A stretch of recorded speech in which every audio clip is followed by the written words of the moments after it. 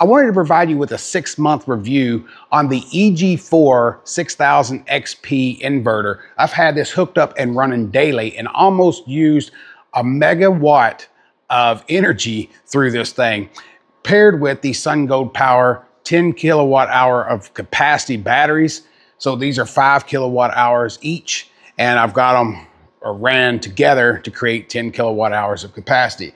And I'm running that through basically 6 panels that I have outside at 400 watts each. Give me around 2,400 watts of solar array that generates the power to power these batteries and to power my studio here. This has run flawlessly, not one problem out of the EG4 6000 XP.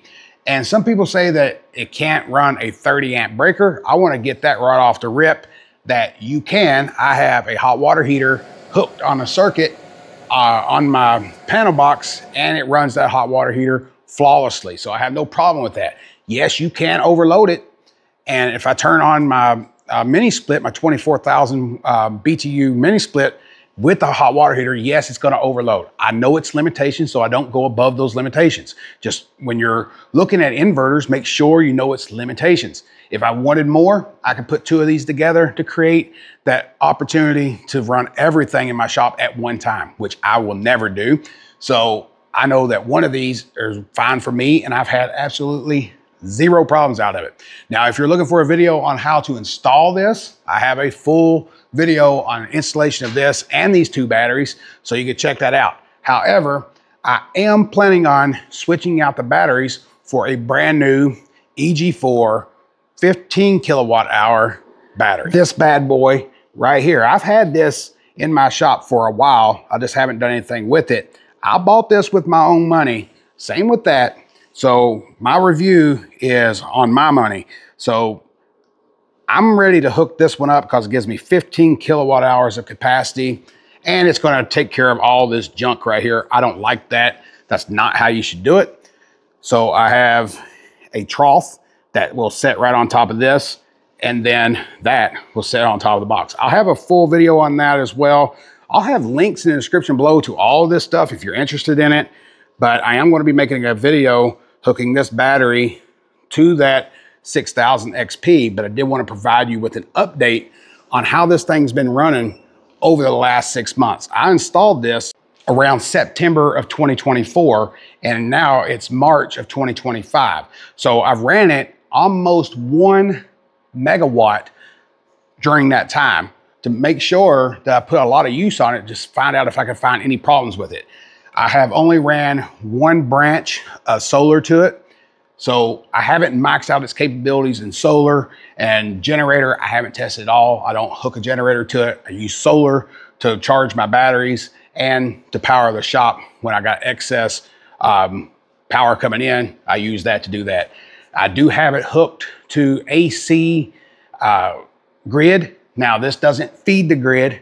This just accepts power from the grid. If my solar panels can't charge enough of these batteries, once they get down to 20%, this will automatically kick on from the grid and start charging those batteries. But it does not provide any power to the grid. So this is an off-grid system. You do not have to have that AC connection for that. That's just a backup for me because I don't have a large enough solar array. I have it on a test solar array of 2,400 watts, what I have it on the outside of my shop here.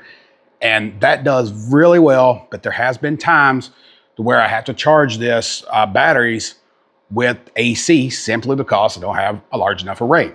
However, like I said, this has performed flawlessly. So let's take a look at the items that this actually does power. And sometimes it will power all this at the same time.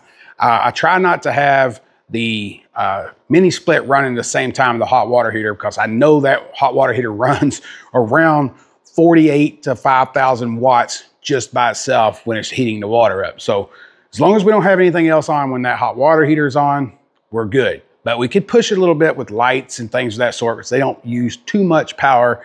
So I just try to make sure to be mindful of those type of things. And if you do that, you're not going to have any problem with the 6000 XP. My overall #1 complaint of this inverter is I think it's noisy compared to my Blue Eddy system that I have over on my house. That thing makes no noise whatsoever. You might not be able to hear this because I got noise cancellation on my microphone, but I will put a sound meter up to it and kind of show you what type of sounds this thing puts out if you're using large loads on it, like the hot water heater or something like that. And that is basically the only thing that I really have to say negative about the 6000 XP. And to be honest with you, there are other inverters much louder than this one. I just know of inverters that are much quieter than this one as well. So I need to point that out. So if you're going to put this in somewhere where you're not going to be around it, that is absolutely no problem. But if you're going to have this in proximity where you're going to be working a lot like I do in here, this noise could be a little bit of a problem. Something that may be important to you as well is that this performed excellent under dusty environments. I would not recommend that, but in this shop, I was doing a lot of different projects, and especially when I was working in my bathroom, that was a total nightmare in here because I was putting in drywall, which is absolutely a disaster when you're trying to work inside. I put tile in as well. I cut lumber in here with a miter saw. This did absorb a lot of dust. Every once in a while, I took a leaf blower and I blew out this side to blow it out the other side, but it did take on a lot of dust, but it had absolutely zero issues. I just thought it was important to bring that up. Not that I'm advocating that you should put this in a dusty environment, because you should not. I'm just saying that it performed well in my environment and it's still performing well. That environment has changed. Now it's not as dusty in here, so it should not take on that amount of dust ever again in its lifespan. So I thought it was important to bring that up. It does perform well in a dusty environment, but if you're looking for something that is going to be consistently in that, then you need a different inverter. This inverter is excellent in an environment where it's not super dusty, but it worked well during what period of time that I had it really, really dusty in here. And if you're looking to get into solar and you're wanting to do it at an affordable price and still have a quality inverter, the 6000 XP by EG4 is definitely one you want to add to your watch list.